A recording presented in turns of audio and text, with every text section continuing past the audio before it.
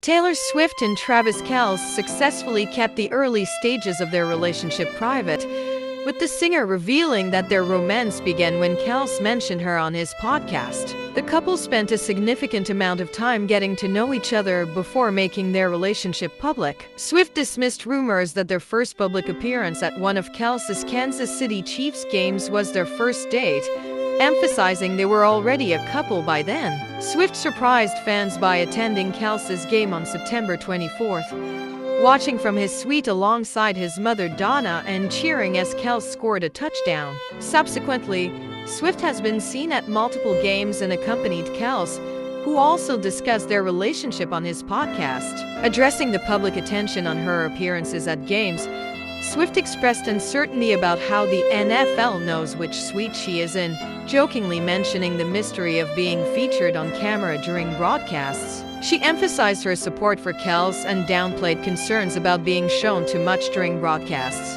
Swift also shared that her appreciation for football has grown since dating Kelce, humorously stating, "Football is awesome. It turns out, I've been missing out my whole life." The singer acknowledged that they are proud of each other and their relationship, but highlighted the challenges of maintaining privacy while being in the public eye. In the cover interview for Time's 2023 Person of the Year, Swift reflected on the beginning of their relationship, expressing gratitude for the initial undisclosed period that allowed them to build a strong connection away from the spotlight.